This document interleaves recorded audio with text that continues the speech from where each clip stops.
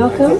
We appreciate y'all coming here tonight. We've got a couple of fun things in store for y'all. The first thing I would like to do is, if you are a library staff member, would you please raise your hand, and the rest of you, would you please put yours together and thank the library staff for an amazing job.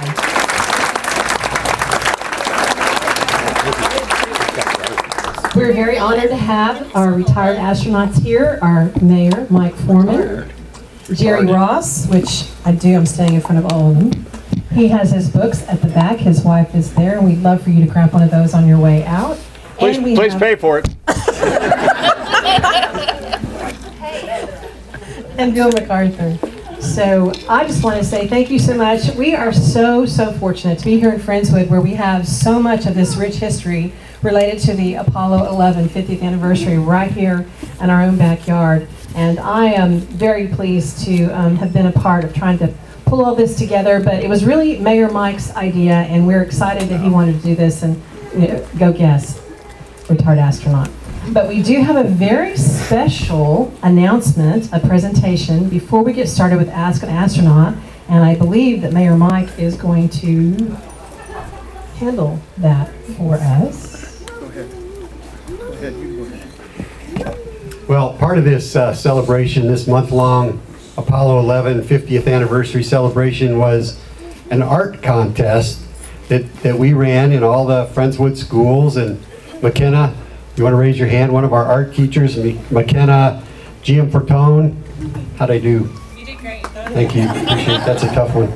She helped the kids with their art projects and selected the winners. Somebody selected the winners. We have winners. And let me read who the winners are. There were no places assigned, but 3 students were selected from each school. So from Bales, Kaylin Wilson. Kaylin, are you here? A team of Natalie Martin and Darian Williams. Good job. Great job. And finally, Bridget Murphy, also from Bales.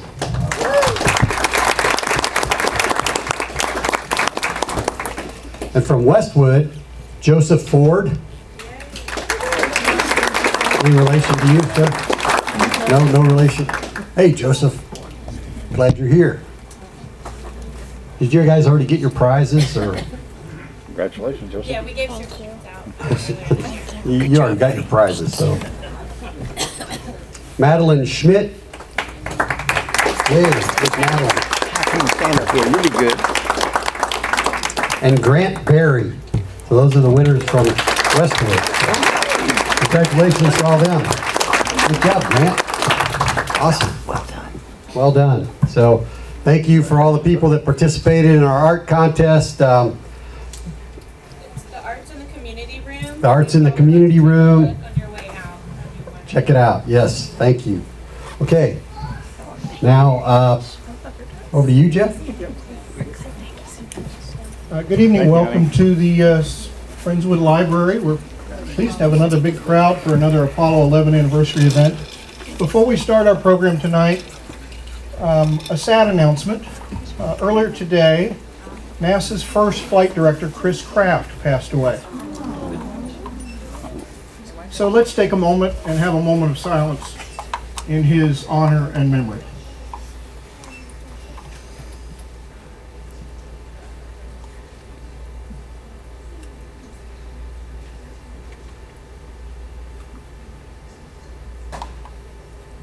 Thank you. Tonight is Ask an Astronaut, and I'm going to ask a couple questions because I'm not a space geek, but I'm close. I'm a space nut, but I'm also going to rely on you to ask questions. If you don't want to have the microphone brought to you, you can text your question to the number on the screen.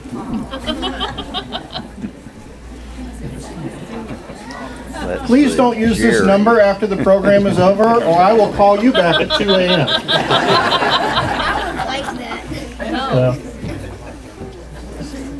We want to introduce our panel. From your left is Jerry Ross. He's a graduate with multiple degrees from Purdue University. retired Air Force, and retired astronaut. Jerry Ross shares the record with another astronaut for being launched into space 7 times, and each time he came back. He was with the shuttle program from before the first launch until after the final landing. And he did spacewalks 57 hours and 55 minutes.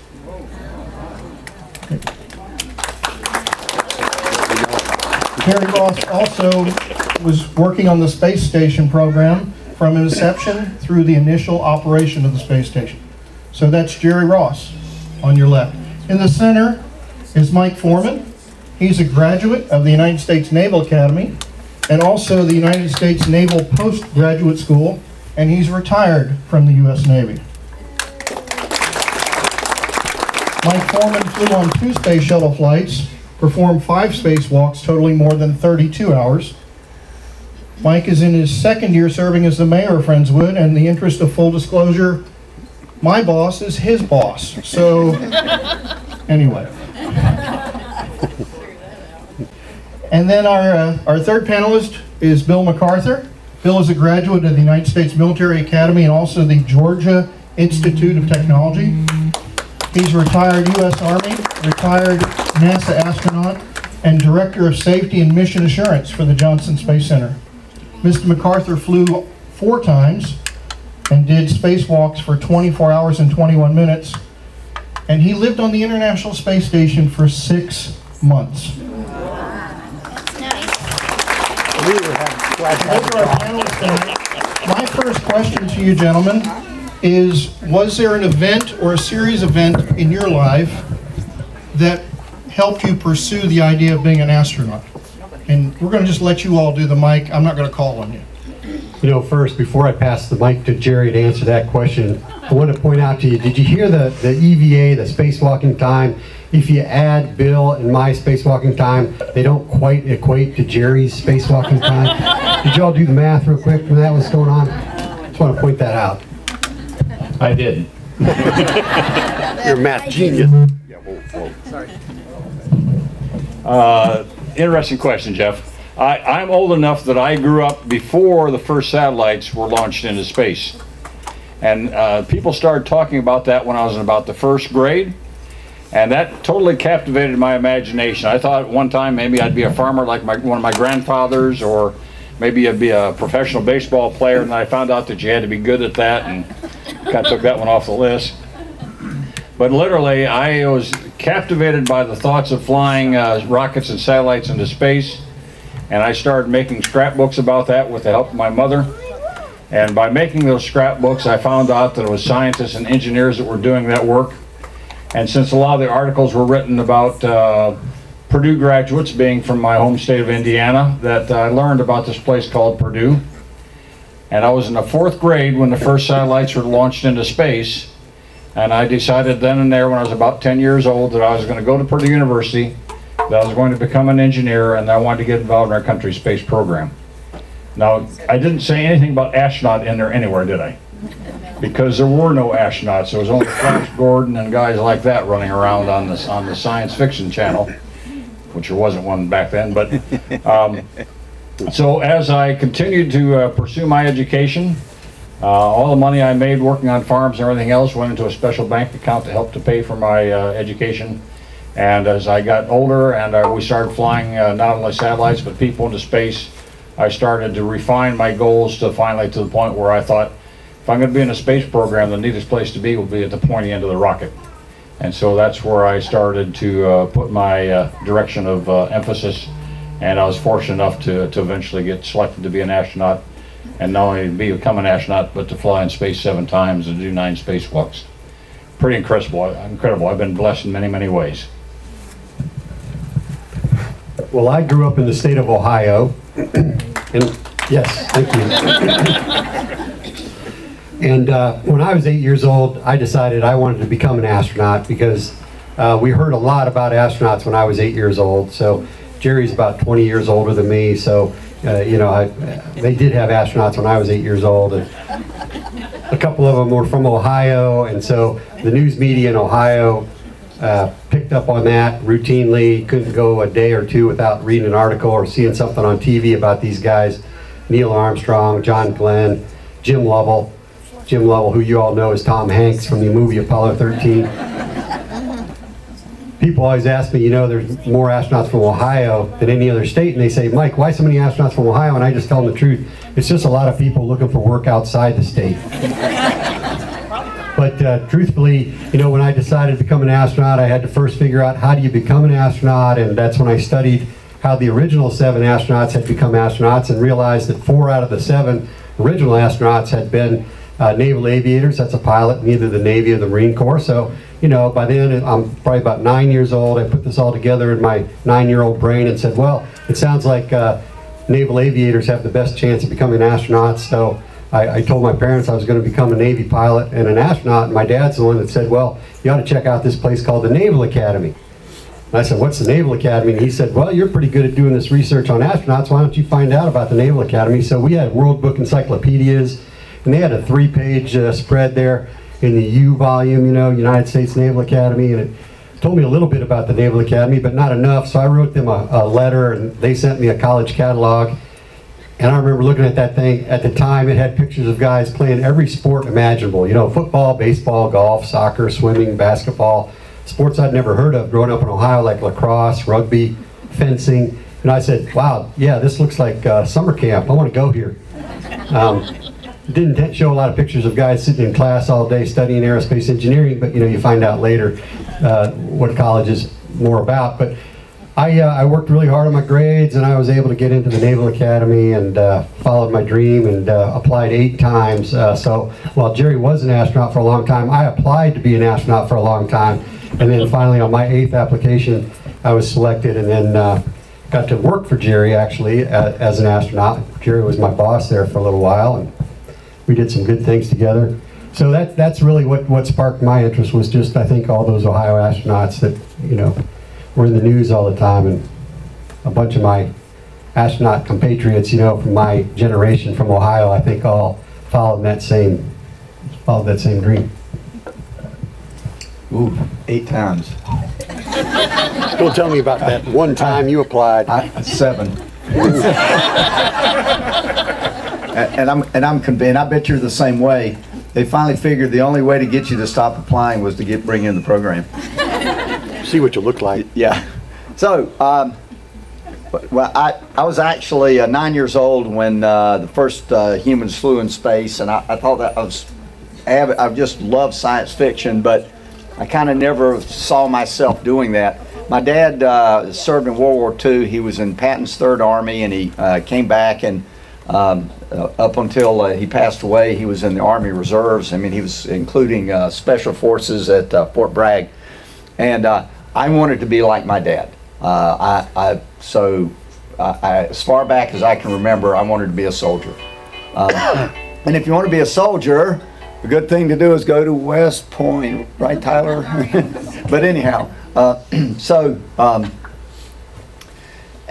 that worked out, and so I found myself on the 1st of July 1969 wondering if I'd made a big mistake or not, as all the upperclassmen are screaming at me, but survived. And 20 days later, July 20th, 1969, they had us all fall out after dinner in formation, and they marched us to to the largest academic building on campus and put us in one of the auditoriums. All 1,442 of us, brand new cadets. And so we sat there desperately trying to stay awake. I don't know if it was because we knew we were seeing something historic unfold in front of us, or because we knew the upperclassmen would make our lives miserable if they caught us dozing off. So we sat there and we watched Neil Armstrong set foot on the moon. Okay, that was good. I'm still going to be a soldier. Graduated with an engineering degree. Went to flight school, and I thought that was kind of neat. Flying, having studied aerospace engineering and flying, that seemed to go together pretty well, and I just wanted to do more of that. Graduate degree. Then, well, even before that, suddenly something odd happened in 1978. NASA selected 35 new astronauts for the space shuttle program. And it was a very different group of astronauts than they had selected before. It had the first women astronauts, the first African American astronauts, the first Asian American astronaut, and the first Army astronaut. I'm going, holy smoke, what is that? And so it's a gentleman named Bob Stewart, and I read about Bob, and his early career looked a little bit like mine, and some of the things he subsequently did that appeared to make him qualified to be an astronaut were things that I either aspired to do or were already in my the career plan that the Army had for me, and so I kept doing those things. Got interviewed for in 1986. Was not selected then, but NASA asked the Army to send me. You may recall the Columbia tragedy, the Challenger tragedy in 1986, and so NASA asked the Army to send me down here to help support the astronaut office and the post-Challenger return to flight efforts. And after I'd been here 3 years, folks at NASA in the local community had gotten to know my wife, who was a kindergarten teacher in CCISD, and they realized if they didn't select me that the Army was going to move me somewhere, and that meant my wife would leave the community, and so they said I could stay as long as she did. Who has a question? Raise your hand. If not, I'll take one from the... Okay. All right. Really loud. How is it like being an astronaut? Well, I think it's the best job in the world, and I've even been the mayor here, so I think, astronaut's a pretty cool job. You get to fly in space and see the Earth from pretty high up. We're up there about 250 miles high. Bill's even been higher because Bill went and serviced Hubble. No. Bill hasn't been that high. Bill's not really sure where he's been. No, it's a great job floating in space. Weightlessness is really cool. It'd be awesome if we could turn off gravity in this room for a couple of minutes and we'd all get to float around and experience that. We'd all be bumping into each other and it'd be kind of crazy, but it'd be a fun experience, I'll tell you. So it's pretty cool being an astronaut. I want to be one when I grow up. Oh, good for you. I went to space camp. You went to space camp. Well, they didn't have space camp when we were kids. You went today, didn't you? You have a question? Okay. All right. I've got a question. I'll come to the adults in just a moment. We're kind of skewed here. I just have a comment. I couldn't keep quiet. Okay. I'm originally from Ohio. Hopefully the people in the back can hear you. I'm originally from Ohio. And when I was about that little girl's size and age, my dad, brother, and I went to a drive-in movie. So that dates me, number one. Number two, we saw a science fiction movie called Destination Moon. And then as I grew older, I did watch John Glenn. We moved to Florida, watched John Glenn go initially the first time. And then I've taught school. And the second time he went up, my principal took myself and my class in a special room with a special TV just for us because she knew I went up first time. And that was really special. And I love Friendswood with all this activity. It's wonderful. Between the time you were an astronaut candidate and the time you actually flew, this is a question that was texted, what was the most difficult thing you did as a person? What was the most difficult activity that NASA had you do? Now that you're retired, you can tell on them a little bit. Okay, well, it's pretty easy for me to identify it. I was selected as an astronaut in 1980, and my first flight was in November of 1985. So I was selected before the shuttle started flying, so it was several years before it flew, and then there weren't very many flights for the first several years, and we had a bunch of, a backlog of people in front of us, us new guys. But the thing that was hardest for me was that right there. Yeah. Should we move a little bit further to the left? I think it was me. Okay, okay. I went out of orbit there, I think. Okay, great. There's some of that galactic stuff going on. MMOD impact. Yeah.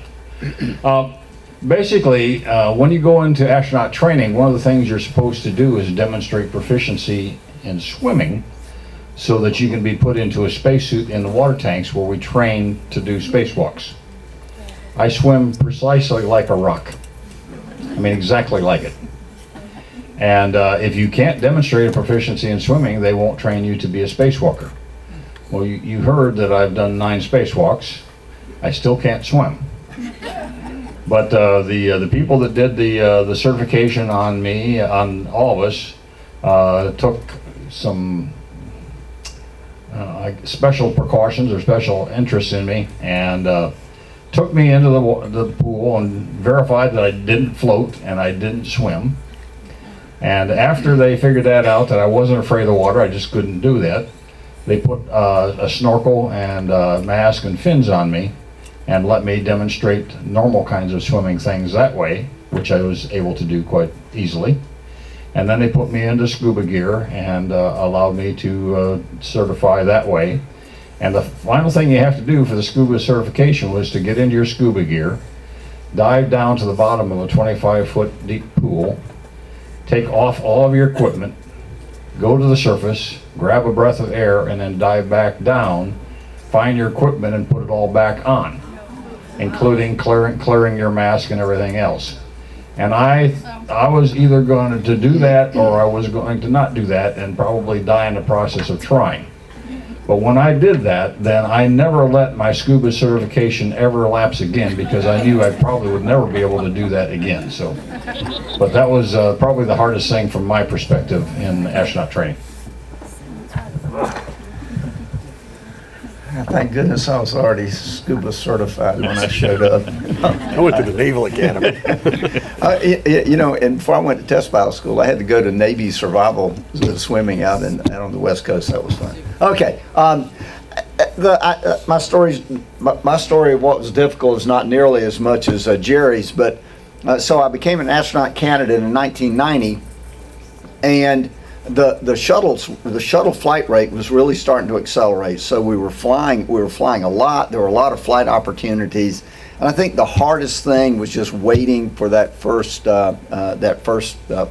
I remember the chief of the office at the time was Dan Brandenstein, and I was out on travel somewhere, and he called me up and he says, "Hey, I got a flight assignment for you." And I said, "Oh, that's good." And he said, "Now it involves medical research." And I said, "I'll do anything." And he goes, No. We don't want you to volunteer for all of this stuff. You don't want to give the doctors carte blanche to do with you as they will. So and I think it was just that waiting to get your turn was hard. Yeah, for me, I spent a little longer waiting. You know, I was selected in 1998. In 1996, NASA selected the largest astronaut class they've ever selected. They had 44 people in that astronaut class. I actually interviewed for that class, but came down here, went through all the medical tests, and then didn't get selected. So then, you know, that was the 7th time I had applied, and you know, the rejection was getting a little harder to take. Now, you know, you interviewed, you actually talked to them, they saw you, and they didn't select you into the biggest astronaut class they'd ever selected. So a little bit disheartening, but you know, I came back and interviewed again 2 years later and got selected finally in 1998 on my 8th try. But following the what we call the sardines, because there were so many of them in that 1996 class, that we knew there's an unwritten rule that you'll never fly in space, you'll never get an assignment before an astronaut that's been selected before you gets an assignment. So we had to wait for 44 astronauts to get their assignments, and there were still people ahead of them in the 95 class, I think, that had not been selected for a flight yet. So we're waiting, and I got a call in December of 2002 from the chief of the astronaut office. At that time, a guy named Kent Rominger. And Rommel called me and he said, "Hey Mike, you got a second?" And I said, "Yes sir, what can I do for you?" And he said, "You know what I'm calling you about?" I said, "Am I in trouble?" I was joking.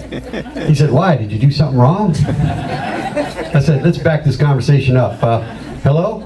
And he called to assign me to a mission that was going to fly in February of 2004. So I would have been there a little over 5 years by the time my first flight assignment. February 1st, 2003 was a bad day for NASA. We lost Columbia that day. This is about 3 months after I've gotten that call and been assigned to a mission. So for the next 3.5 years, we worked very hard to get ourselves back to flying again and sort out all the problems that we had prior to Columbia and fix those things as best we could and move on.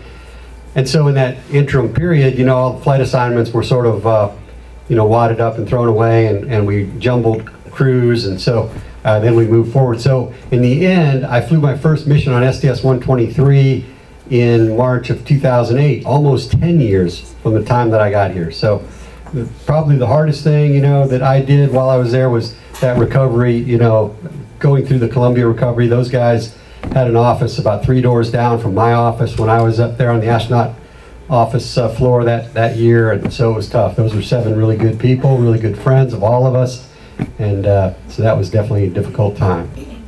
Okay, another question from back here. I just figured it out. These are the kids that don't have their own phones yet, so they're not texting us. How did Neil Armstrong affect your life? Did you know Neil Armstrong was from Ohio? He definitely affected my life quite a bit. In fact, you know, it's funny, he was from Wapakoneta, Ohio. You want to try to say that? Wapakoneta. So there's a museum in Wapakoneta talking about all the things that Neil Armstrong did in his career, including landing on the moon, and they invited me to come back there this past weekend to be a part of an event. I said, well, I got too many events going on in Friendswood, I can't leave. So, but Neil was one of those guys in the first 2 classes of astronauts that really had a strong effect on me getting interested in the space program, you know, because like I said, he was one of those Ohio astronauts that I heard about all the time. So he definitely had a strong influence on me. And he was a great guy, you know, got to meet him a few times. Very humble, very down to earth, you know, if I can use that term to apply to an astronaut. Very, you know, he shunned the limelight, you know, and it was just, he was just a real pleasure. Great American. Okay, another question we have is the countdown. Let's say it's about 30 seconds before liftoff. How fast is your heart beating? What are you thinking about? Can you describe that, what you remember from your first launch? Gimbal check. Well, you're in the vehicle for several hours before you actually lift off. And well, there's a hold in the countdown at 9 minutes. And that's 10-minute hold? Mm-hmm. 20-minute hold. Anyhow, you're kind of bored somewhat laying in the vehicle until that point, and you're starting to get a little bit sore and stiff. There's, you know, oxygen bottles sticking in your back and all that kind of stuff. And but when you come out of that 9-minute hold, then things start to happen pretty quickly, and you know you're going to go unless something bad happens, so to speak. And at 30 seconds, then the onboard computers on the space shuttle have taken over the countdown, and your heart rate does go up. I think the palms of your hands start to sweat a little bit, and you have this anticipation, I guess is the best way to put it, of all that training and all that effort you put into it. You're about ready to put it to the test and to see if you're going to pass or not, as well as all the hardware that all those people at the Cape have been working on and testing and everything else. It's going to be put to the test too. 4.5 million pounds of hardware, 6.5 million pounds of thrust. And in 8.5 minutes, you go from standing on the launch pad to 100 miles up and traveling at 5 miles a second. It's quite a ride. And literally, my first flight was the 23rd flight overall of the shuttle program. And back early in the program, we had very thorough, detailed debriefings after every mission. And the crew would come in and tell the entire astronaut office everything they'd seen and did and experienced and heard.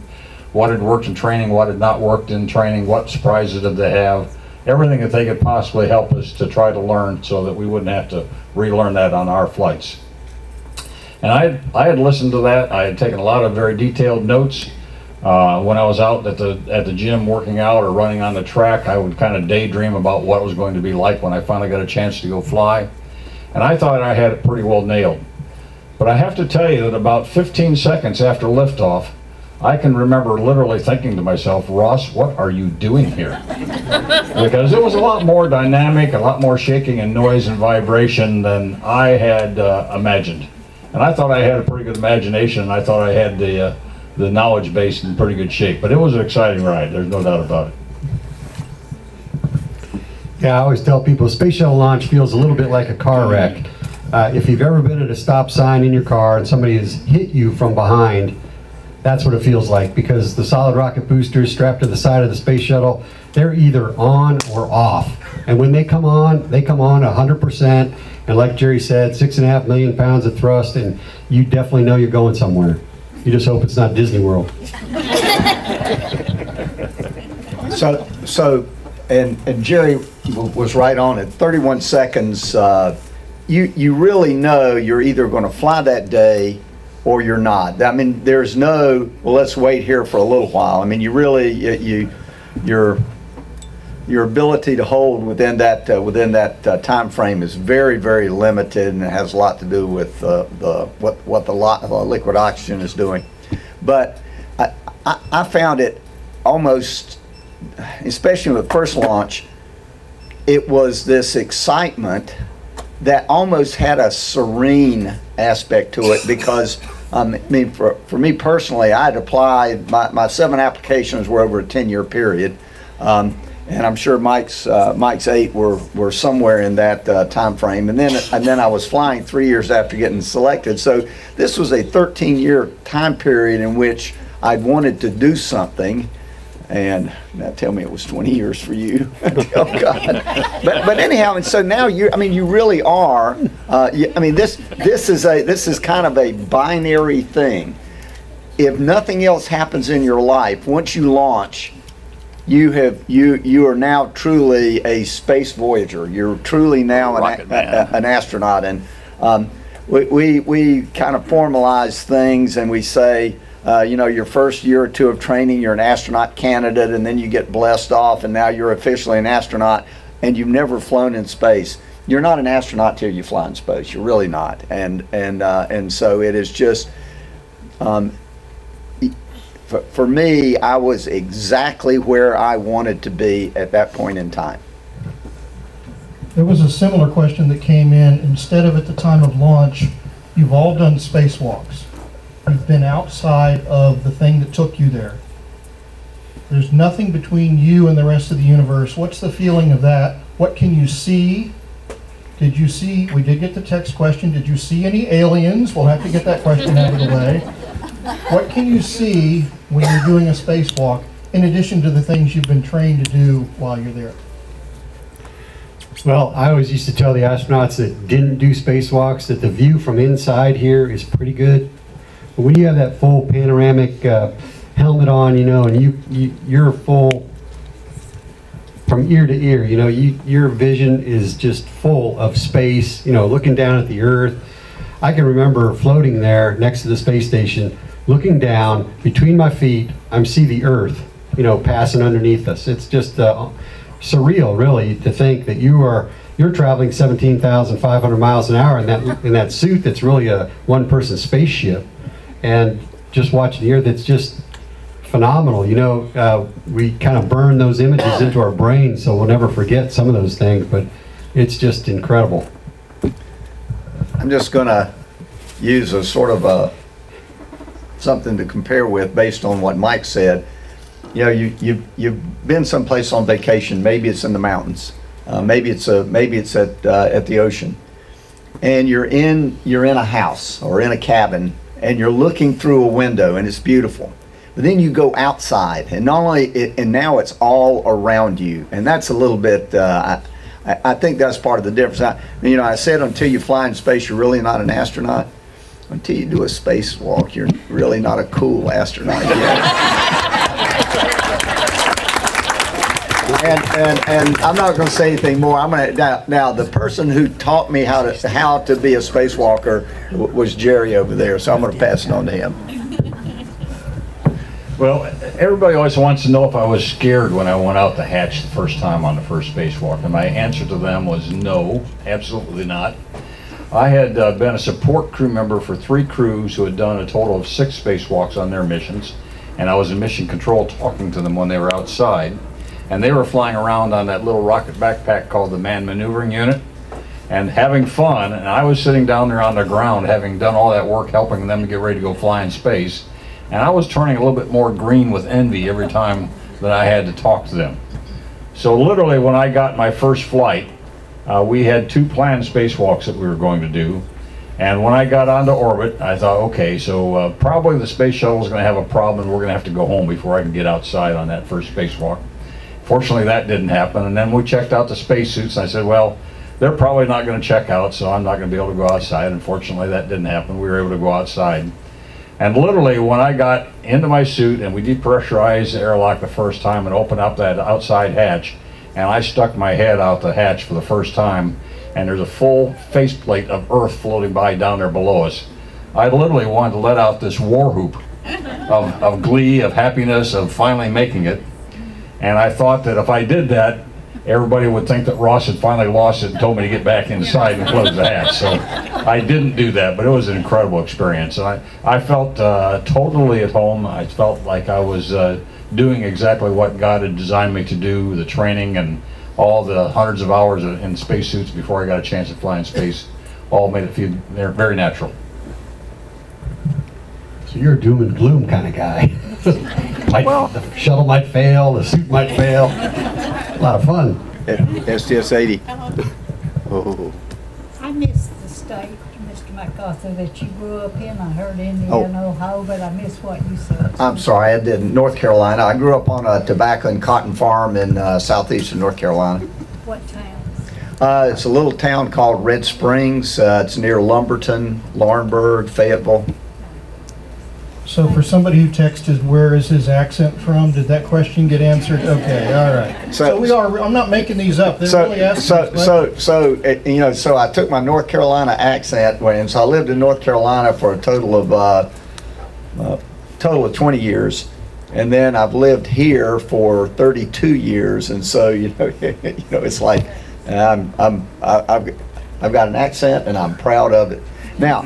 I did a lot of Capcomming over the years, and the crews would come back, and they seemed to enjoy having talked to me on the radio, and I always decided it was that I talked so slowly with such a thick accent, they knew I couldn't be trying to deceive them.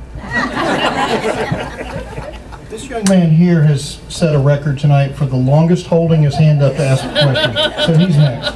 What's your question? How does it feel in space? Gosh, it feels cool. I mean, it's just a great place to be. So, do you sit absolutely still when you're on those hard chairs in school? Or do you sometimes squirm around a little bit? Maybe a little bit. Well, in space, you can't sit in a chair because you have to have gravity to sit down. And the reason you squirm is because if you're just in one place for a long period of time, your bottom starts hurting a little bit, so you want to shift around. And so in space, because you're always floating, it's very, once you get used to it, it's very comfortable, and it's really neat to think, I want to go over to that bookcase, and so you just push yourself off a little bit, and you just glide over, and if you live in space, you get really good at doing that. Rub it in. You see that 100 on his flight jacket right there? That means he spent over 100 days in space. 6 months to be exact, and we were glad to have him gone, really.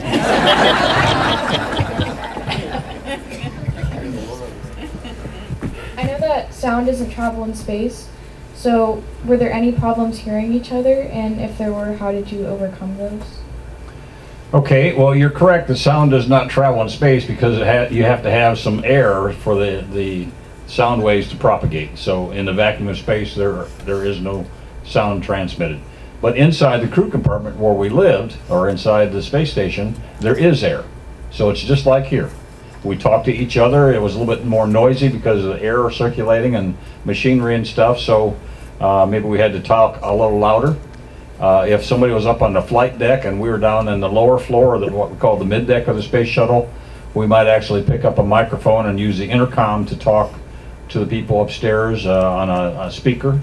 And if we were talking to the ground, then we use radios to talk to people on the ground. So it was all very easy and no problem at all. And then spacesuit to spacesuits. Yeah, inside the spacesuits, we also had communication systems. We had a thing we called a Snoopy cap, which held our ear cups in the right places.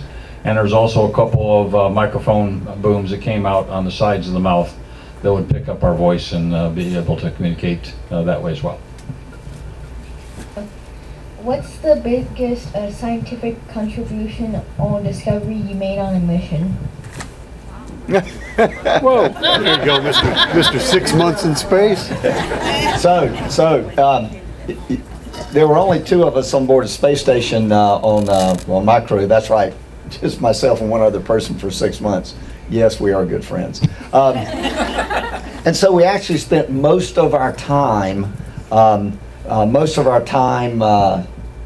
keeping the station running, repairing things, changing filters. Every Saturday morning we spent, wiping down the walls and cleaning things. So we didn't do as much scientific experiments as I would have liked. My first mission, though, was what was called a Space Lab Life Sciences mission, and it was a 2-week shuttle mission. It was actually the first time the space shuttle flew a true 14 days. It was, actually, 14 24-hour days that we were up. And so we did a lot of research on ourselves, and we had 48 rats on board that we were studying. And so what we were trying to learn things, for example, about how the absence of gravity affects your bones. And so one of the things that we've learned from studying humans and animals in space is how important exercise how important exercise is for maintaining strong bones. We say that, but we've really come to the conclusion, for example, that lifting weights is about the best exercise you can do to have strong bones. And we've also understood better how diet can affect your skeletal system. Now they're up there, right now on board Space Station there's something called the alpha magnetic spectrometer, and it's trying to detect things like antimatter. So there's just quite exotic research that's going on in space. Even though Jerry and I were short duration astronauts, meaning we didn't go for 6 months, we went for 16 days, 11 days in my case. We did participate in some experiments. On my first mission I was a guinea pig for this sleep study experiment that NASA was running to try to figure out how well astronauts sleep. You slept all the time? I slept, well, that's when I worked for you. So I put on this sleep watch before I launched and kept it on the entire time I was in space, except when I was doing spacewalks. And so that thing had a light detector and a motion detector in it, and so if it detected light and motion, it recorded that I was awake. If it recorded no motion and darkness, it recorded that I was asleep. So it knew when I was awake, it knew when I was asleep. I called it my Santa Claus watch. I got a bigger laugh in India when I told that story. Okay. That's because they didn't understand. They didn't understand. So anyway, I came back from space, and the chief scientist told me, she said, "Mike, on your first night in space, you got 3 hours and 24 minutes of sleep." And I said, "Yes, that was definitely not enough." She said, "The good news is after that, you started to average about 5.5 hours of sleep." And that's about what I average, I think, throughout the rest of my nights in space was about 5.5 hours. It's just hard to sleep in space. No pillow, no mattress. My body tonight when I lay down on the bed, there's a mattress and a pillow, and that's a kind of a subtle, cue to my brain. It's time to shut down and go to sleep. We didn't have that in space. You're just floating in a dark room in your sleeping bag, but nothing behind you, nothing really. So it was hard. I learned that it was hard to sleep in space. So I would ask Bill, after 6 months, did you start getting good at sleeping in space? Yes, I did. It was still got some rack burns on you. Yeah, it just like many things, especially experiences that have a lot of unusual physical stimulation. Eventually, you really become accustomed to them, and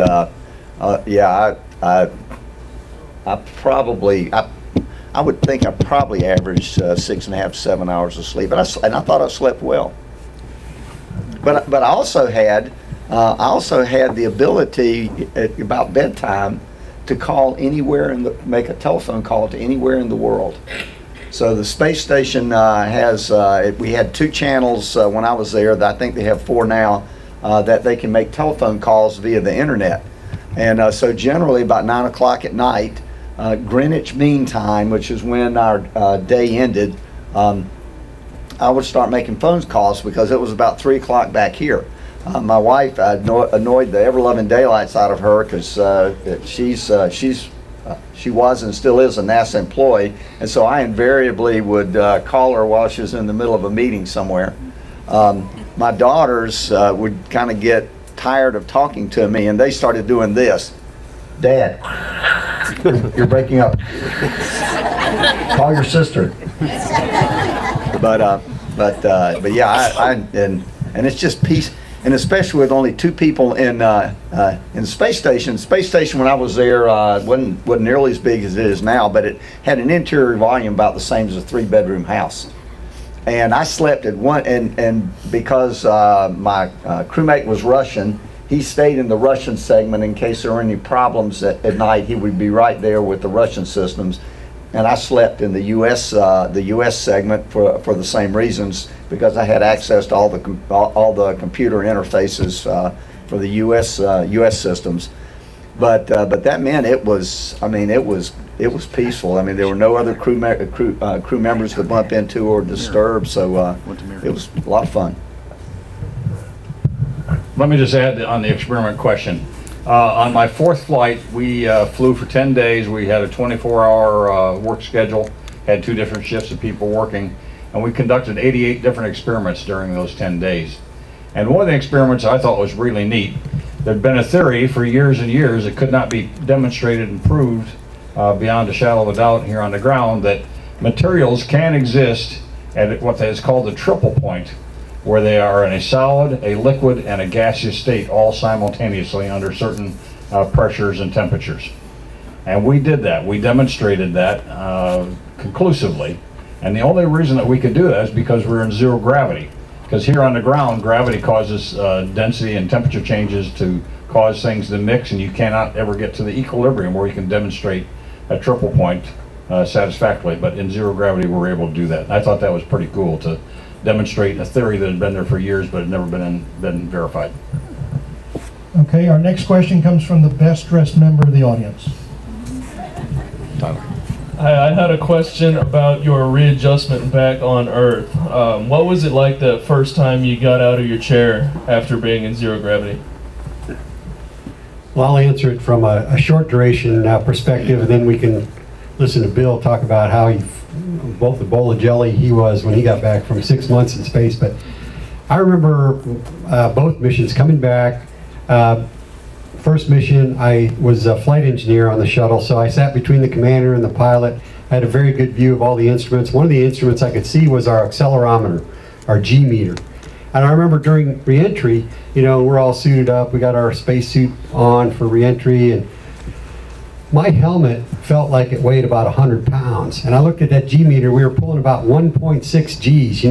If you strain yourself in your chair, you can get to 1.6 Gs right here in this room, but that's not a lot of G-force. But when you're not used to gravity, when you've been away from it for 16 days, gravity is a real eye-opener, and it's not fun. We always had a phrase that we said, gravity is not good.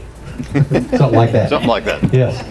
So you come back and you get on the runway, and the shuttle stops, and gosh, you feel like, wow, I feel so heavy. I don't know if I can even stand up. But your legs still work. You can stand up. It just feels, that feeling wears off in about, I'd say 45 minutes or an hour. I felt back like, I was used to the gravity again. Walking around was normal. But my sense of balance was off for about 2.5 days after the first mission. And that's because your neurovestibular system, and I'm an engineer, okay, so I'm going to explain this like an engineer would, and I apologize to the doctors, but neurovestibular system in your inner ear is what helps your sense of balance, okay? There's a little sensor in there that detects gravity, and it tells your brain where down is. In relation to down, you can kind of figure out where the rest of the the world is. So come back from space, and while you're weightless, there's no stimulant for that sensor, so there's no signal being sent to the brain from the neurovestibular system, so it kind of goes to sleep, it sort of shuts down, and you come back, and now you get back to gravity, and that sensor is sort of waking up a little bit, and it's trying to figure out how to send that signal to your brain. And I remember walking around when I first got back, and you feel like, my balance is okay. Our flight surgeons meet us at the bottom of the stairs, to the shuttle, and ask us to do that sobriety check, which Bill's used to, but the rest of us, that's a tricky West Point guy. So you pass the test, but you still feel like your sense of balance is off. For me, for 2.5 days after that first mission, it felt like I was about 85% of my balance was there. And then woke up 2.5 days after landing, and my balance was back to 100%. Went back to space a 1.5 years later. All the same experiences coming back. I felt very heavy for 45 minutes, and my sense of balance was off. But a day later, 24 hours later, the second time around, my sense of balance came back to 100%. It was sort of like, our human bodies are so adaptable. We send them to space, and we get used to weightlessness, and we live there, and we come back, and we readapt pretty quickly, and it's pretty amazing, the adaptability of the human body. So that's the kind of the feelings that you go through.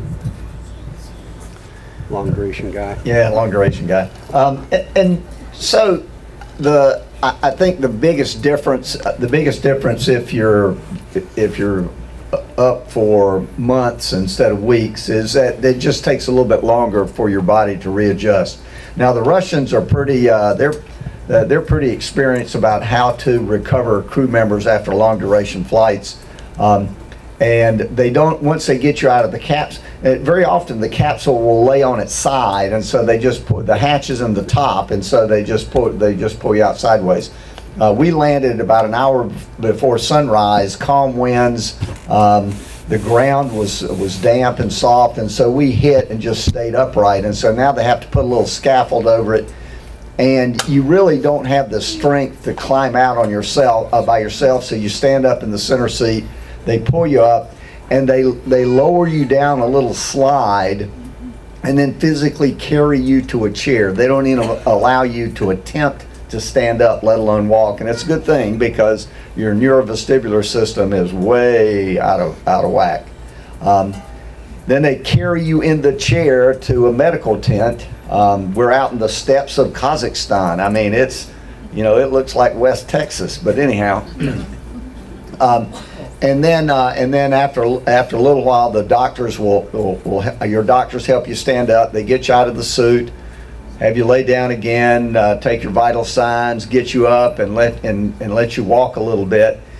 And they want you to start walking quickly, but initially you've got a doctor on each arm, because they're just not going to let you try to stand or walk on your own. Get back to Moscow, and I was fortunate. My wife, daughters, and son-in-law were there, and so because my wife was there and she could stay with me at night, I didn't have to have my doctor stay with me at night. But she was under pretty, she was very careful not to let me, walk anywhere without her support. And I think for a few days, it was a few days before they would even let me look at a set of stairs. And then I did a lot of post-flight testing, trying to determine how my neurovestibular system had recovered. And after about 10 days, they said it would probably be safe for me to drive, but I would need to be careful if I was on a big clover leaf, that you could have a sort of flashback and you could have vertigo. So that's why when I got back here, my wife wouldn't let me drive for a month. What were the items you could take into space personally, and what were the items you missed from Earth while you were in space that you craved as soon as you got back to gravity? 7 flights worth of stuff. Okay, so there were basically 3 different categories of things that NASA allowed us to carry into space.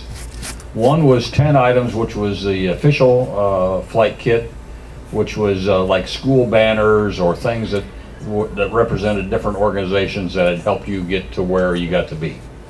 And then after the flight, you would mount those and take them back and present them to the organization from which they came or what they represented. There's another category of 20 personal preference kit items that we could fly on the space shuttle, and they were little things like medallions, necklaces, rings, things like that. And you could fly one per person up to 17 people, and you could fly 3 that were undesignated that you could decide later, like a grandkid that was going to be born later or something like that. And those were all stowed somewhere where you couldn't get access to them during the flight, below the floorboard somewhere. Then we also had another one that I helped to put on board for the crews for the last 10 years of the shuttle flying. That was school banners. It was, I think, 3 or 4 items that each person could fly that were school banners, pictures of their family, things like that. I flew my Bible on my last flight. At first we weren't allowed to fly books because they thought we'd take the book home and rip out a page and give it to each person around or something like that. So, but that was basically it. As far as what I missed, I think I missed family. I missed fresh air, even though the air in the vehicle was fine. And I always enjoyed coming home and getting a good Mexican meal with a margarita. Yeah, the special, what do we call that? Special PPK? Special flight data file. Special FDF. Were those things that were in a locker, you could actually get access to them. And on SDS-129, my crewmates and I were approached and said, would you guys fly the coin toss coin for the Super Bowl, 2010 Super Bowl? And we said, well, of course we would. You know, that'd be really cool. As long as you invite us. As long as you invite us, yeah. I guess we didn't say that because it ended up they didn't invite us. But anyway, it was implied. It might have been my crewmates. I blame those guys. So one of the things we took, because this coin actually belonged to the National Football League Hall of Fame. And so we took a football that was signed by all the Hall of Fame people, you know, and it wasn't personally signed. It was one that you could buy at the Hall of Fame in Canton. You know, it's got all their autographs sort of printed on there. But they wouldn't let us take a pump, you know, when we couldn't fly it inflated. So we have this deflated football.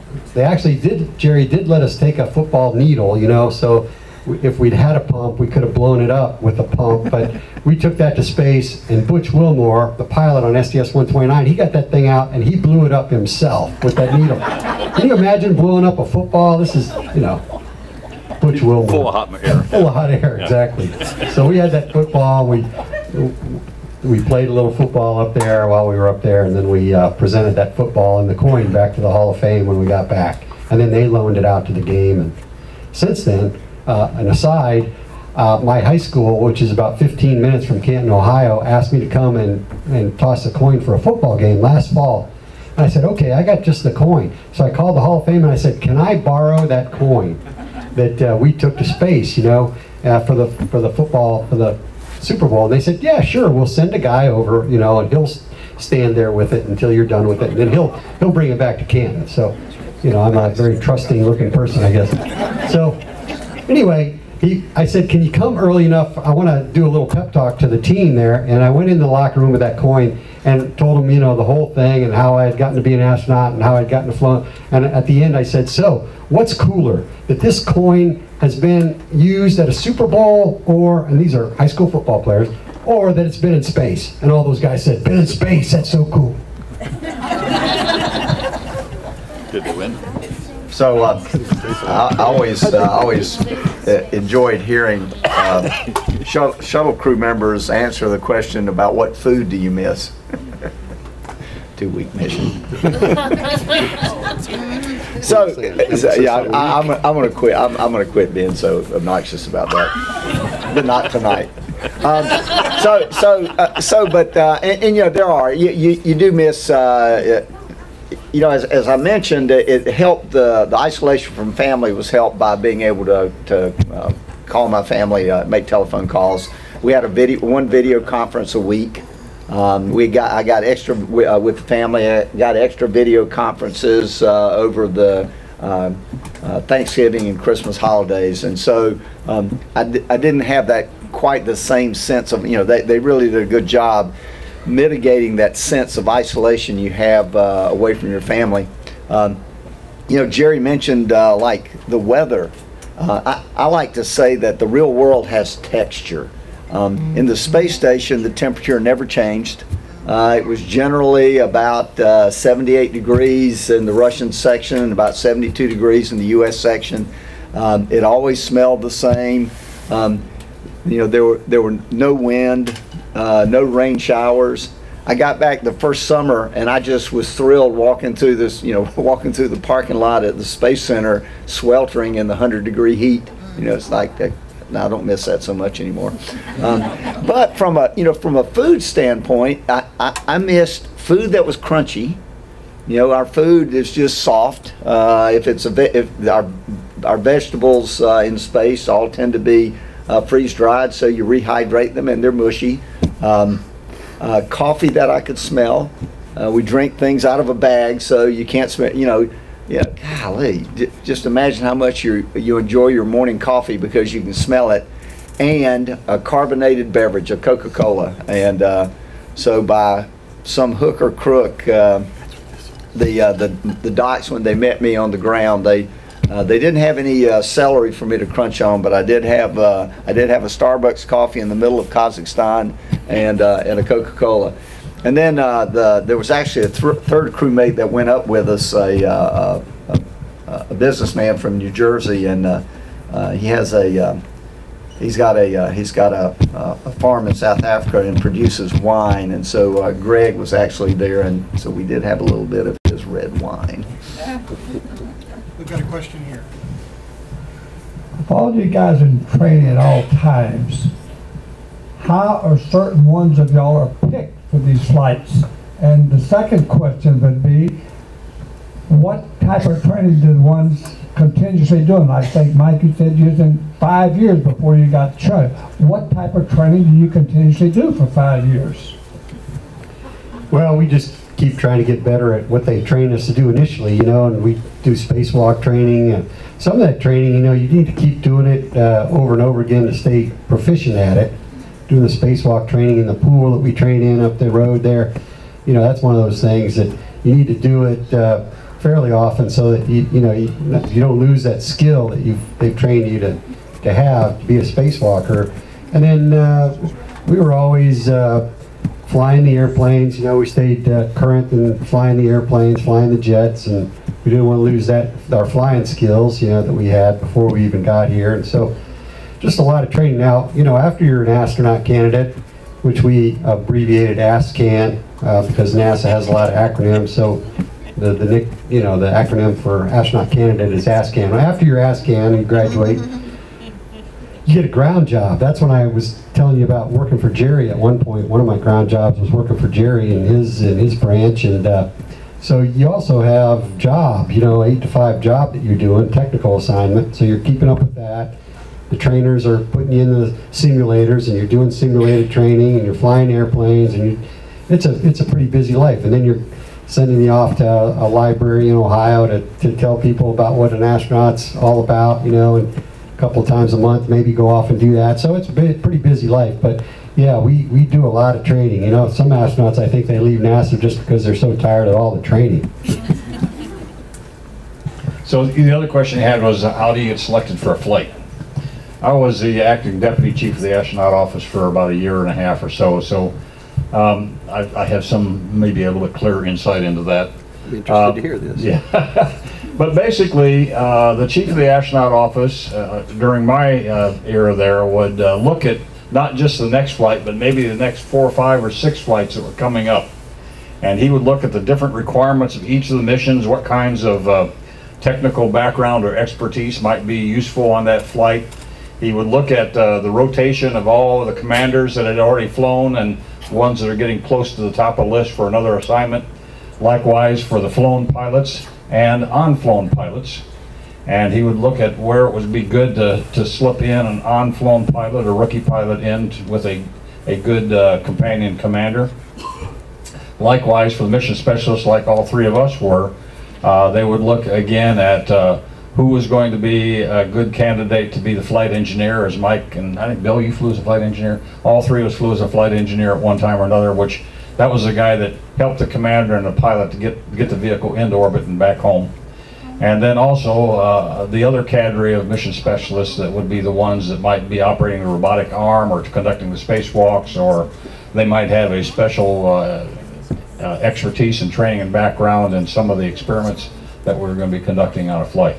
And again, they would look, the head of the astronaut office would look at that 5 or 6 flights, look at who was rotating up on, ready for a reassignment after they had flown before, as well as who were the candidates who had not yet flown, and kind of try to salt that in there so that you had a good mix of veterans and rookies going on a flight. And I have to tell you though, that one of the things that might be a little bit surprising was that personalities was not something that was very heavily considered in the mix. You might think that that would be, if I was doing it, I think I would have tried to look a little bit more strongly at the personalities and tried to make compatible crewmates, but that wasn't always the case. And so the crews had to work through some issues once in a while when they had somebody that was not quite as compatible with some others. So how many missions had you flown when you were assigned as the deputy chief of the astronaut office? 5. 5.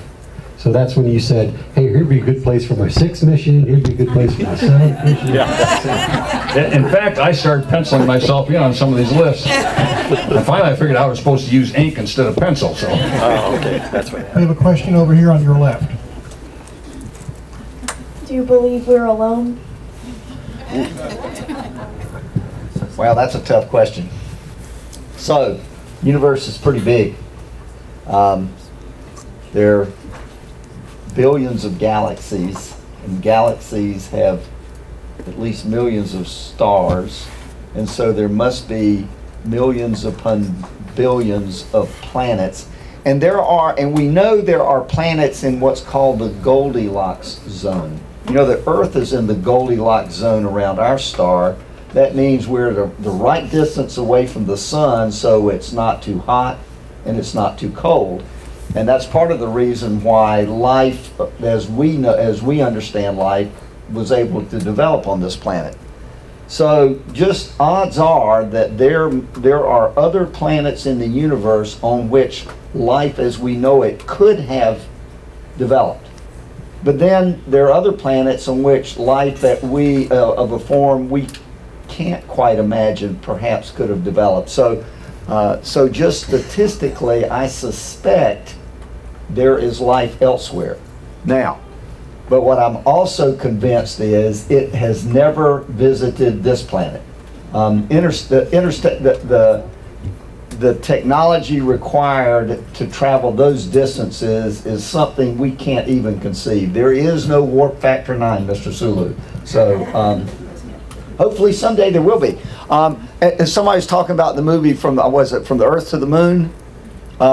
And you know, we talk about science fiction. Well, what's science fiction? Science fiction are things that people imagine that have some relation to the physical sciences.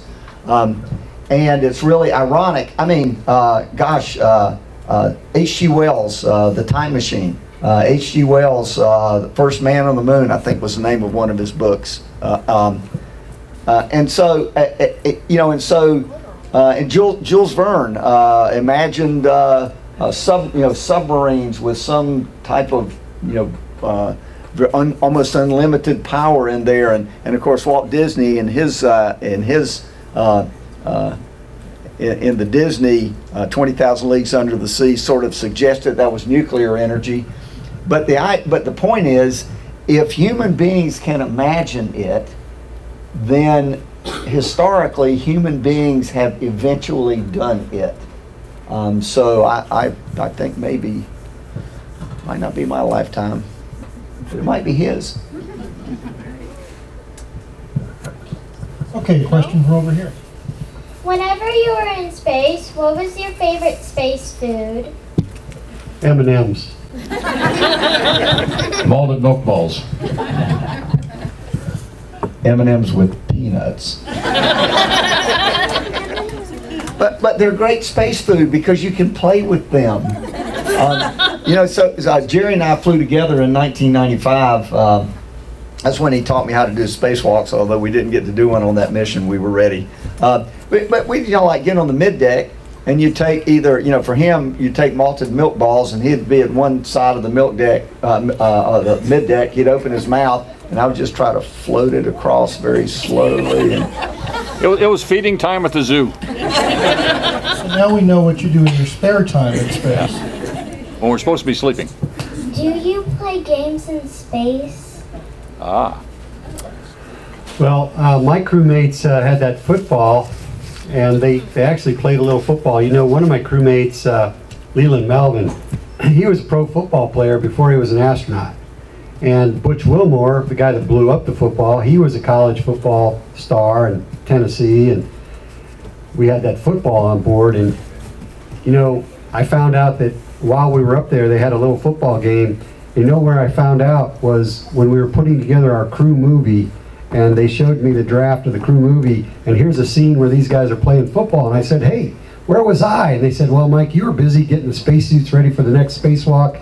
We didn't want to bother you, so we didn't invite you to the game. You know, it's just like third grade all over again. You know? But anyway, they had a little football, so they played a little football game up there, and Butch put a pretty hard hit on Leland Melvin, so I think he was glad that he wasn't playing pro football anymore. Besides Earth, what is the coolest and/or your favorite planet, and why? Besides the Earth. Huh. Ohio. Tough one, yeah. Well, you know, I think none of us have been anywhere but Earth as far as planets or celestial bodies, so it's kind of hard to say. We all look forward to the day when we both go back to the moon and then eventually get to Mars. So those will be cool. You know, we'll be in the rocking chair, you know, watching those guys go, but and gals, guys and gals go. But I don't know. I guess if we had to pick one, maybe we say Mars because that's our next planetary destination. Jeff, this lady's had her hand up as long as that kid. Sorry, For Mr. McArthur. First of all, what do you do on your spare time for so many months? How different was your ride home on a Russian spacecraft versus an American? And also, were all of the experiments related to just civilian type things, or were there military things going on also while you're up in space? Okay, so on the space station, I used to say the space shuttle, your time is is completely subscribed. They really keep a crew working on a very detailed schedule. I think on like a 14-day mission, you'd get about 2 half days off. And now space station, they recognize that we couldn't run a schedule that intense for such a long duration. And so generally I had a 5.5 day work week. And so ostensibly we had Saturday afternoon off and Sunday off until dinner time. And then at dinner time we would begin planning, would begin discussing the next day's activities with the ground.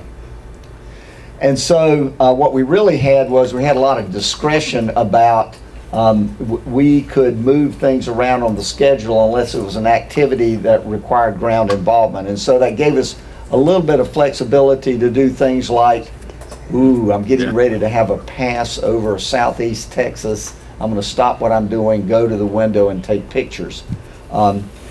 Saturday afternoon, and what I generally called my free time, it was the time in which I got to decide what work I was going to do, because I had a task list, and the items on the task list weren't scheduled, but I knew 2 to 4 weeks in the future they would be on the schedule, and so that really describes the work day a little bit, if you will. So, but there was free time, and so on the free time, I would look out the window, take pictures of the ground. I talked we had a couple of amateur radio transmitters on a couple of amateur radio stations on board, and so I would talk to just people on the ground, and this was line of sight radio. So you know how you see the little thing that says "See the space station," and you go out and you see the space station passing overhead. If you had a radio, as long as you could see the space station, you would be able to talk directly to a crew member if he or she was on the radio station, was on the radio equipment on board. And then in addition to my family, I took up my entire contact list.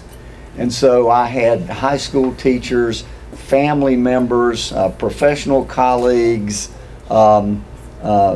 college professors, and so I had a list of people I wanted to call from space. And what's ironic, I'll run into those folks and they'll go, "Do you remember when you called me?" "Oh yes, I do. I remember exactly when I called you." And did anybody think it was a crank phone call? No, that's the benefit of having my accent. It's kind of hard for somebody. Now I did. My brother is a retired Marine, and when I flew, he was working for IBM in North Carolina, and so I called him pretty early on. And I'd never told him I had the ability to make phone calls, and so he answers his phone, and I say, "Hey brothers, where are you?" And he goes, "No." I said, "Hey brother, what are you doing?" And he goes, "Where are you?" So I'm right next door, that's for sure. So you all spent time in space. You all did spacewalks. How did that change your faith, your spiritual side, by doing this experience? That's a good question. First, I got to ask Bill, did you experience any Army-Navy football games while you're up there? I did. What was the outcome of that game? It was pitiful. So sadly, they uplinked the video to me. I don't know, it was like 51-0, or it was just some ghastly score. And it was funny. I volunteered to repair a piece of atmospheric test equipment that we had on board, and so eventually I just shut the game off and kept doing the work. So if you're an Army fan, you have to have a lot of faith. I did, and it's starting to pay dividends. Well, I think for me, flying in space just reinforced my Christian beliefs. Looking down at the Earth, going around it every 90 minutes, seeing the fragility of the blue band that is our atmosphere around the Earth reinforces the creation that we have here to enjoy, and the fact that we need to be good stewards to protect it for the environment for future generations. But I really likened it to a God's eye perspective on the world. And you go around the world, you don't see borders between countries, you see the beauty of the creation. You know that there are people down there suffering, and there's wars going on and things like that, but you don't see that. You understand it, but you don't see it, and it's an incredible place to be. And I have to tell you, in my book I talk about on my third space shuttle flight, on my second spacewalk on that flight, I was out at night. I was being held high above the payload bay on the end of the robotic arm. And the guys inside said, "Take a break, we got to concentrate on the other spacewalker buddy that was out there with me." So I turned off my helmet mounted lights and I just kind of leaned back, and I was looking at the expanse of the universe out there as my eyes adapted to the total darkness.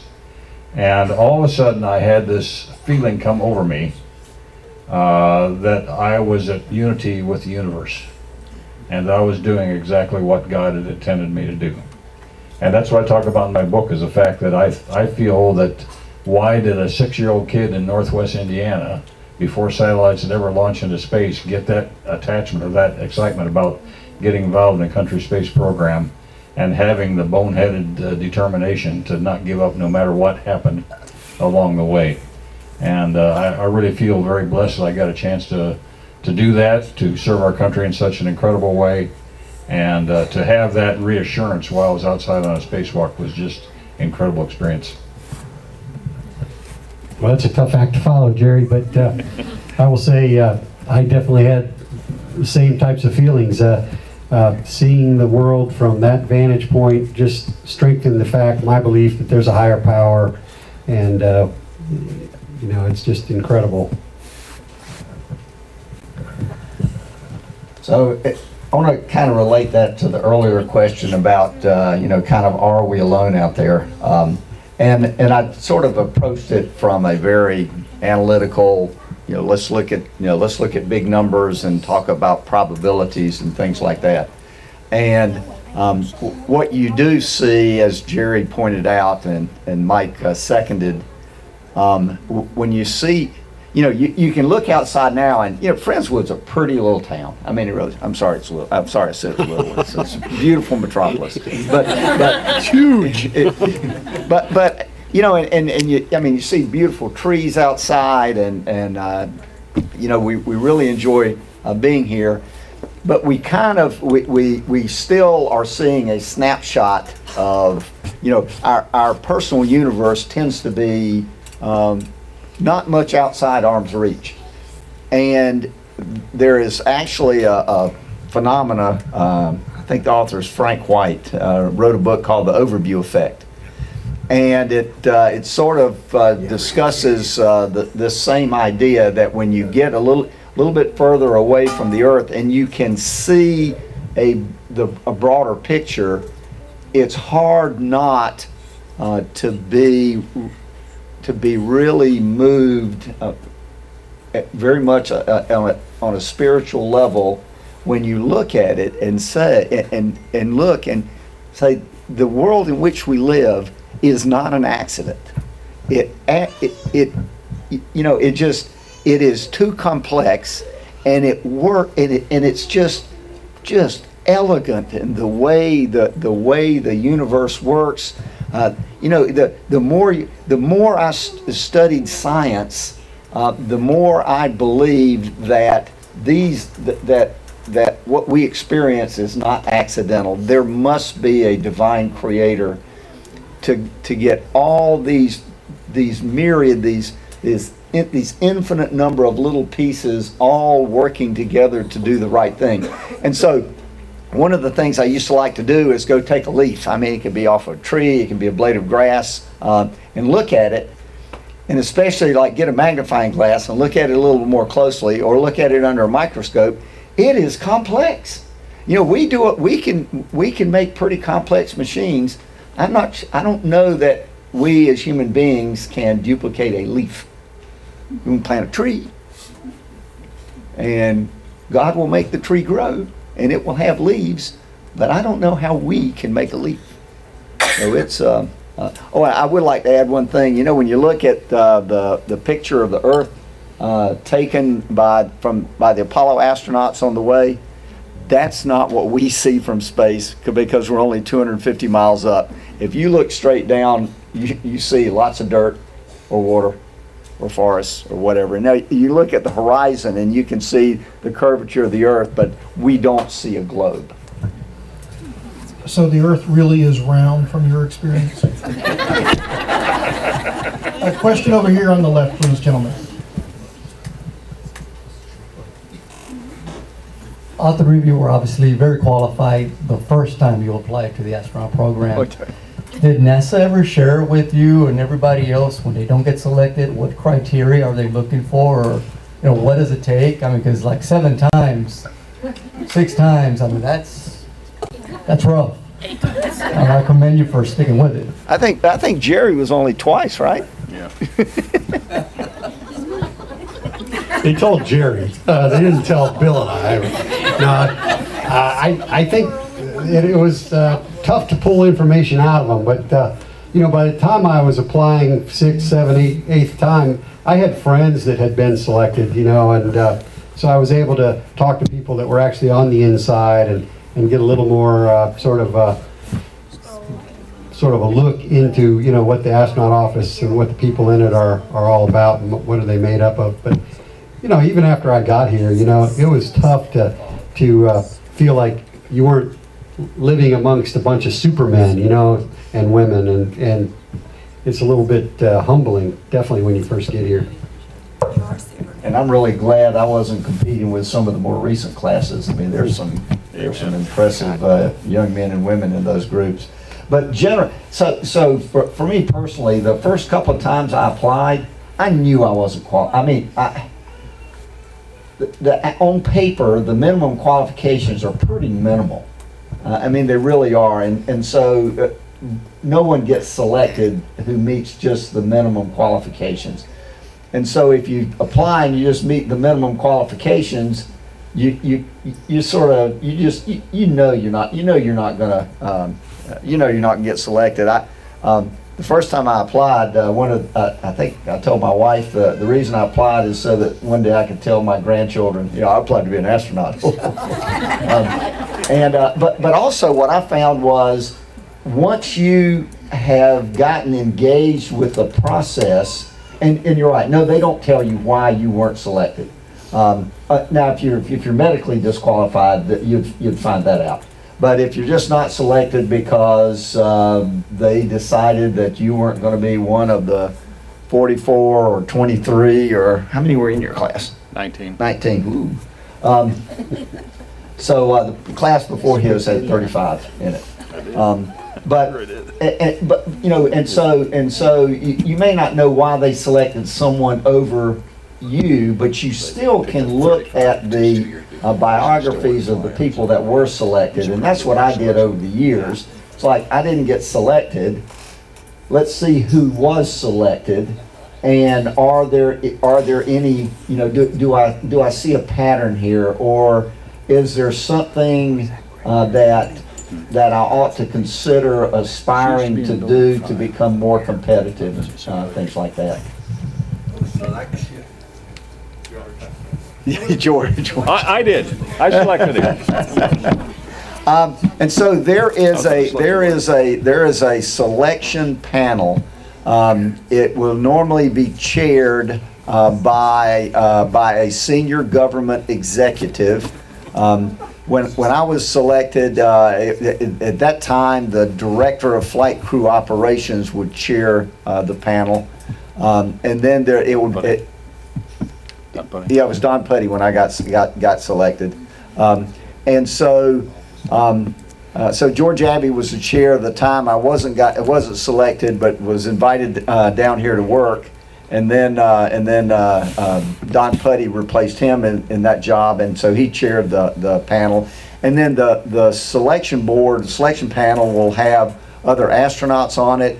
It'll have somebody from the medical community on it. Very often they'll bring someone from people from other NASA centers, just so they get a broader perspective.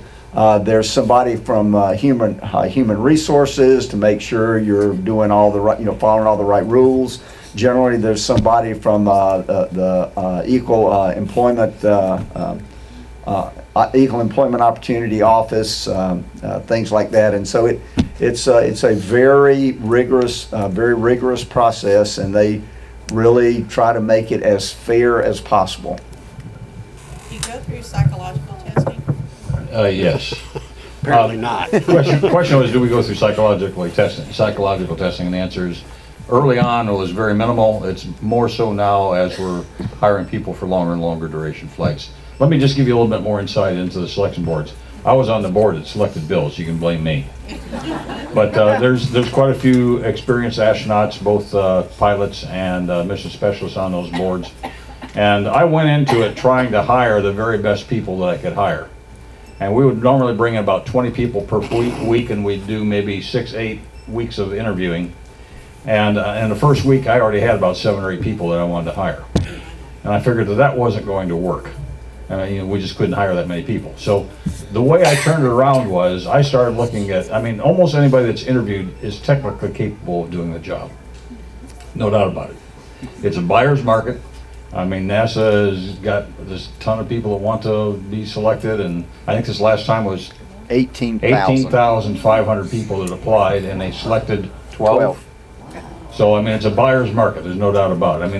That's by far the most ever. But so I started looking at, okay, the way I decided I was going to hire people is what motivates this person, because everybody can do the job technically. What motivates this person, and would I want to fly with this person, or would I want my friends to be flying with this person? And that's the way I kind of took it from then on. And I think that was the better way to do it, because that's what we, the selection board, that's the part that we could filter out, as opposed to everything else that came from paperwork and everything else, and medicals and everything else. We are almost out of time. We've had a lot of text questions dealing with personal hygiene. I've screened all of them out except this one. How do you go to the bathroom Do you guys space? brush your teeth in space? We do brush our teeth in space. I brushed my teeth this morning too. You know, I remember before my first space flight, and people say, well, what do you get to take to space? And the answer is basically nothing. You show up for a space flight, NASA gives you everything you need.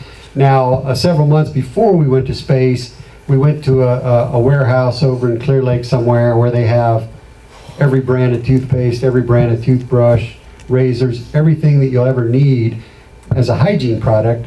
And they say, Mike, which ones of these do you want? And I say, well, I like this kind of toothpaste, and I'll take this kind of toothbrush. And whatever the more experienced astronaut that was with us said, you might want more than one toothbrush. And I said, I'm going for 16 days. You know, a toothbrush down here lasts me for about 16 years. So I can't imagine needing more than one. And they said, well, yeah, but remember, in space, you don't have running water that you're going to rinse your toothbrush off after each use. So, you know, that second day when you pick up that toothbrush and you see little crumbs of food stuck in the bristles, you might not want to put it back in your mouth. So I took, I think, one for every other day. I took about 8 toothbrushes, you know, and I probably still only used about 1 or 2. But anyway, yes, we do, and we do brush our teeth in space. And it's just, and we do it the only difference is we don't have running water. You know, otherwise you put a little toothpaste on your toothbrush, brush your teeth.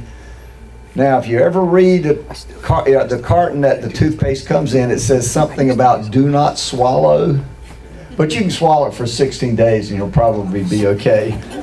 Or just spit it out into a washcloth, and you throw and on space station, all of those things, all your towels, washcloths, dirty clothes, they all get thrown away. They are put into a resupply ship. When the resupply ship comes back through the Earth's atmosphere, it burns up.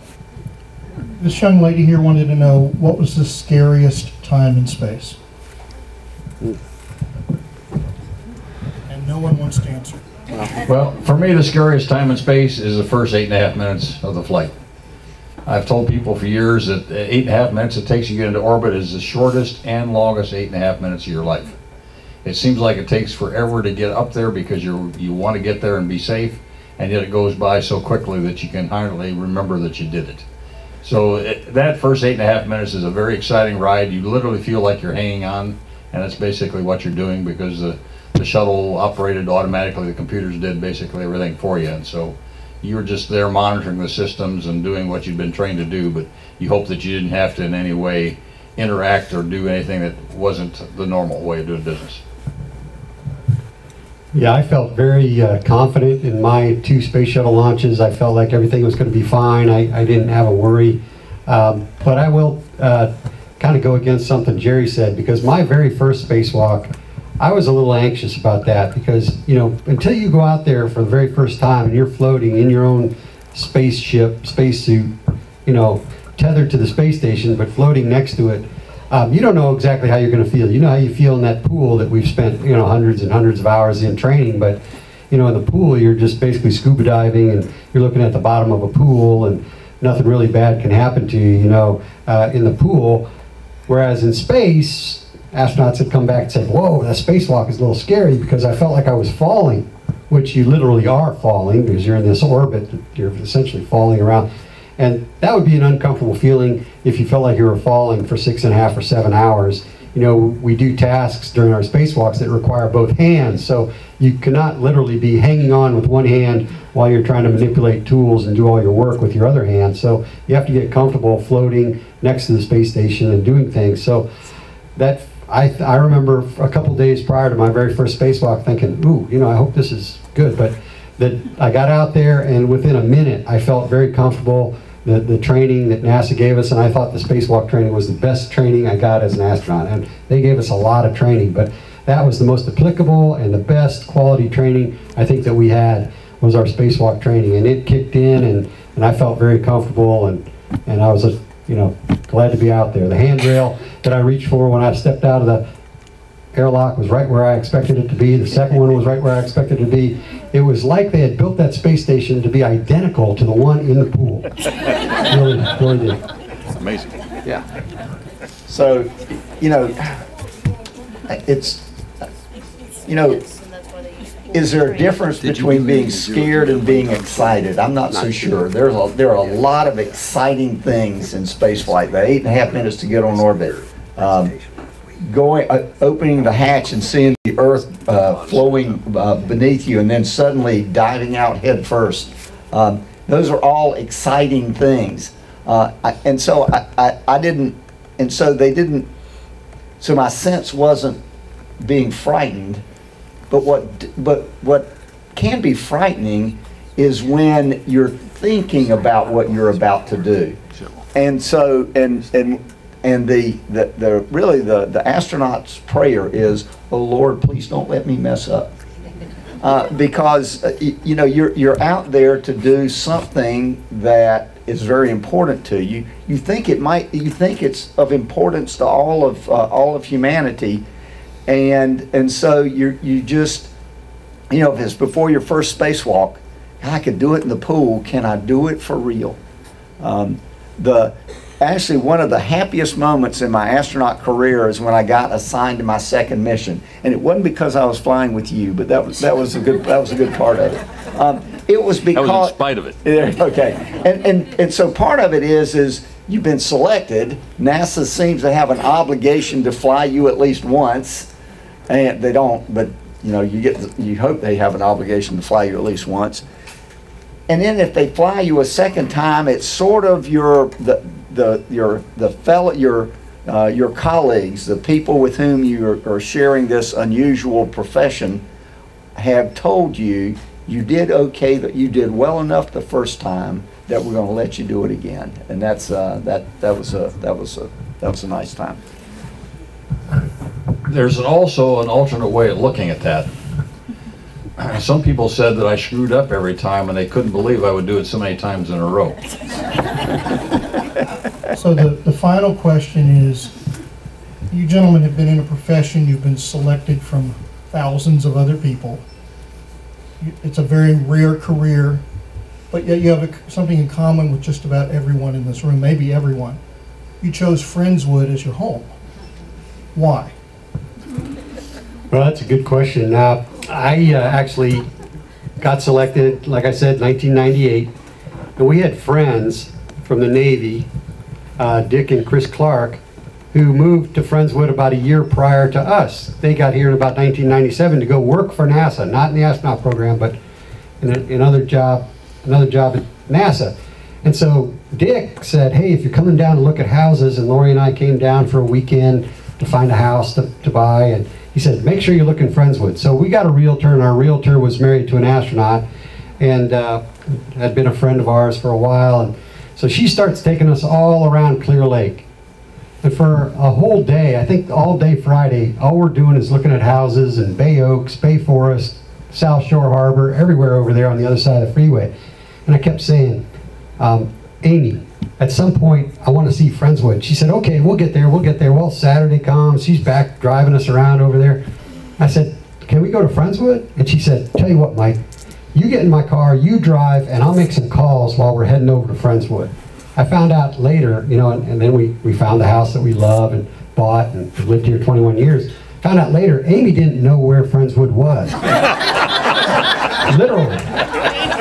She had been a realtor in Clear Lake for about 2 years. She had never shown a house on this side of the freeway. And she said, a couple months ago, I bumped into her and I said, "Hey, Amy, do you remember that and she said, "Well, yeah, I'd never been to Friendswood. Friendswood was dry." I was young at that time. Why would I go to Friendswood?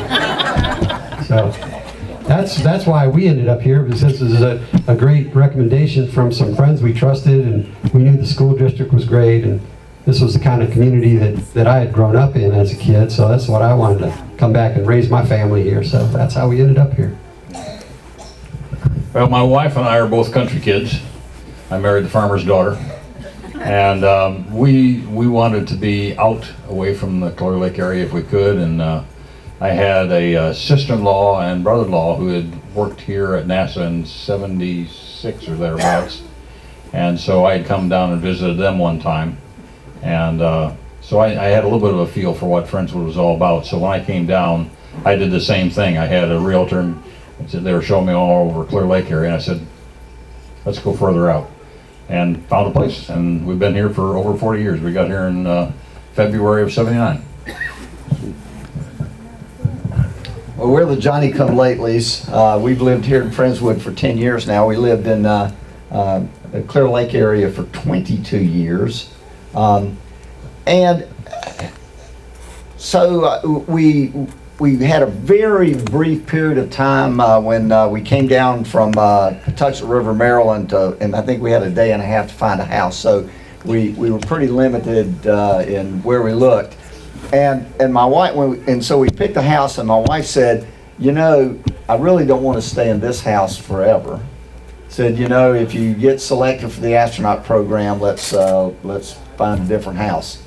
So I got selected for the astronaut program, and 19 years later. And so what we really, and you know, we're talking about the Gulf Freeway. It was interesting. When we lived in Clear Lake, we never came on this side of the Gulf Freeway. It's like it was the Great Wall of Southeast Texas. Now that we live here, we never, except my wife still works at JSC, and so, but other than that, we never go on the other side of the Gulf Freeway. And so we decided it was time. We said, okay, finally, it's time to move. And we had a really good realtor, our younger daughter. And so we really did. We wanted to move out of a Houston bedroom, you know, the Houston suburbs. We wanted to go. We both grew up. We grew up in a very small little town. 35. The population was 3,500 when we were growing up, and we got married and left, and now the population is 3,498. And I tell you, the thing I love voting here in Friendswood.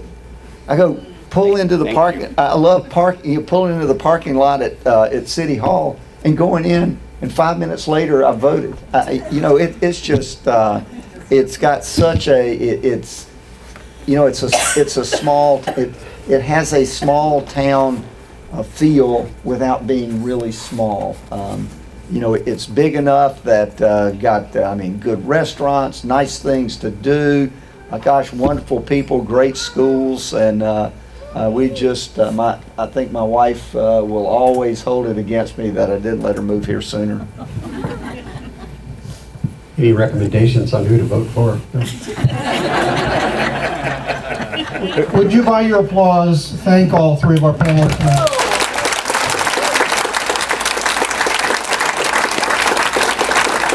We also want to thank the Friendswood Rotary Club Foundation for underwriting a lot of these events this week.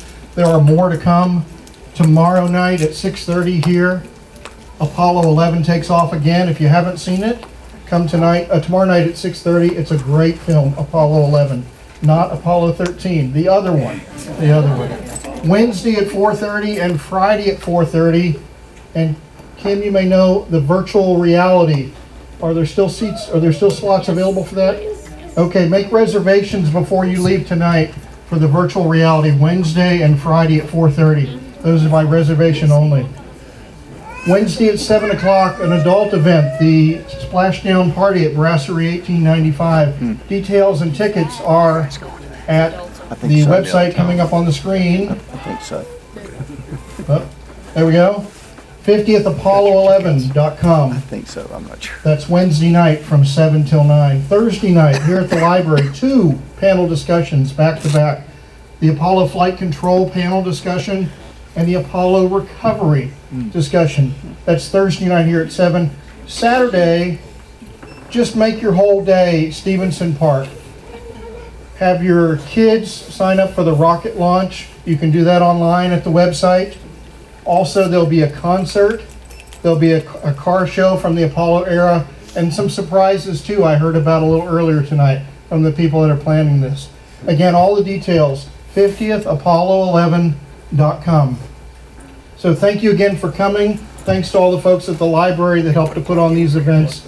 Have a great evening. And if I might, one more reminder, my beautiful wife is at the back of the table with books to sell, and I'll be back there in a minute to autograph them. Thanks.